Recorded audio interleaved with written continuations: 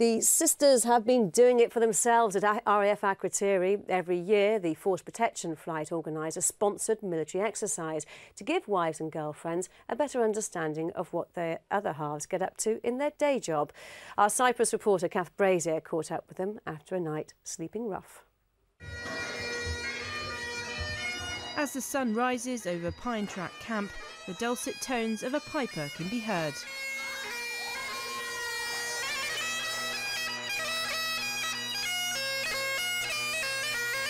The perfect alarm clock for 30-plus ladies on this year's exercise.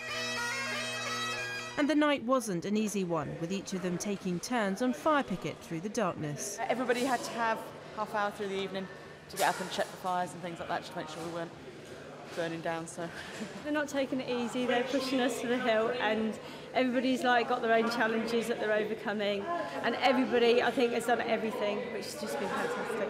Split into 4 teams, the first day of Siren Song offers a number of activities such as abseiling, firefighting, vehicle recovery and EOD training. After breakfast on the second day, a new experience for many, transit to the mole in a helicopter. I was scared to death. Just felt like you weren't even flying, you were just, I don't know, it was weird, really good. With the adrenaline now pumping, the PTIs prep the participants for a 2-kilometre tab along the beach road, complete with weighted stretchers. Whilst the exercise is designed to give them a taste of military life, it's also meant to be enjoyable. The intensity of their experience is a lot greater because they're getting bombarded with all sorts of activities and events, so they are so enthusiastic about it. What's the bayonet used for? Kill, kill, kill! What makes the grass grow? Blood, blood, blood! Whoever said ladies are the fairest sex should spend some time with this lot. Enthusiasm doesn't even begin to describe it.